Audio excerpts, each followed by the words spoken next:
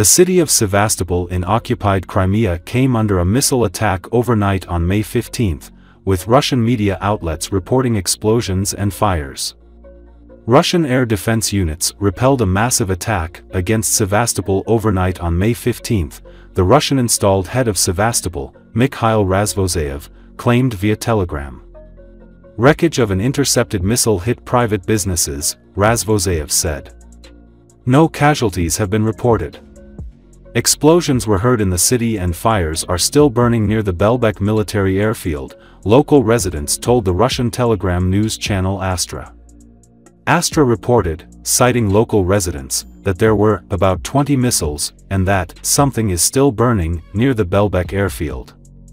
Some 10 ATACMS were unleashed on the annexed peninsula in a massive attack.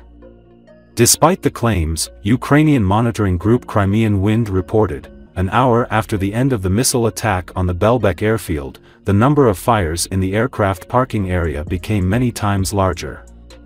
And the fires themselves became stronger.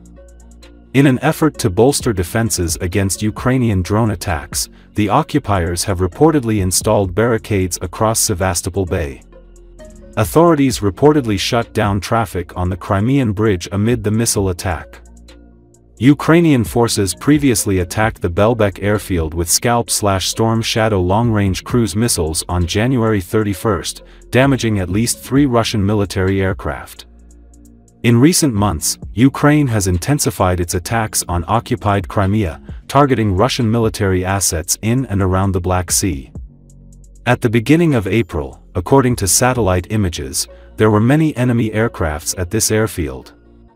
We are talking about 30 Russian planes and helicopters. Among them are 10 Su-27/30, 4 MiG-31, 6 MiG-29, 3 L-39, 4 Mi-8, 2 Ka-27/29, 1 Su-25. In addition, the airbase has approximately 15 hangars where enemy aircraft can be hidden.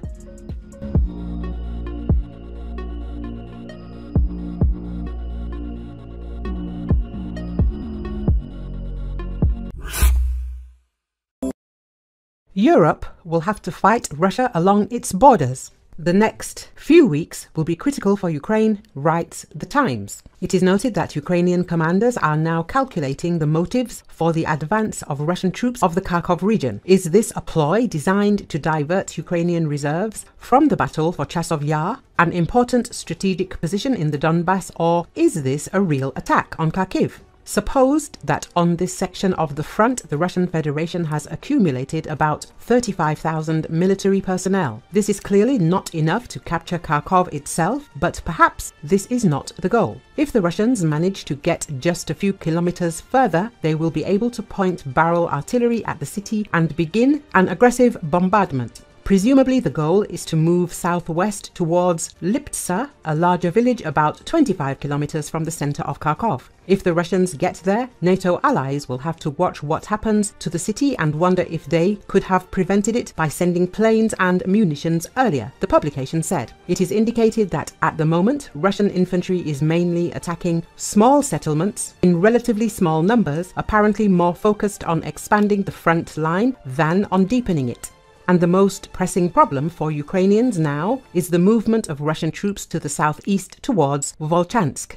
To the west of the city, the Russians have advanced furthest towards the Donets River. If they take the bridge of Bukrovatka, they could cut off Ukrainian logistics supplies to the city. Advancing south from there along the Donets River would make it difficult to supply the city of Kupiansk. Larger Russian forces have long been. They are trying to push the Ukrainians back across the Oskol River in order to threaten the main Ukrainian forces in the Donbass from the north, writes The Times. Pointing out that the next few weeks will be critical, the publication asked questions. Will Western artillery ammunition arrive in Ukraine in time to change the situation? And will European countries be ready to part with their Patriot air defense systems to deter Russian aircraft? It is noted that with a few good options, Ukraine's allies should expect further requests from Kyiv to finally untie their hands, or they will have to fight the next war along European borders.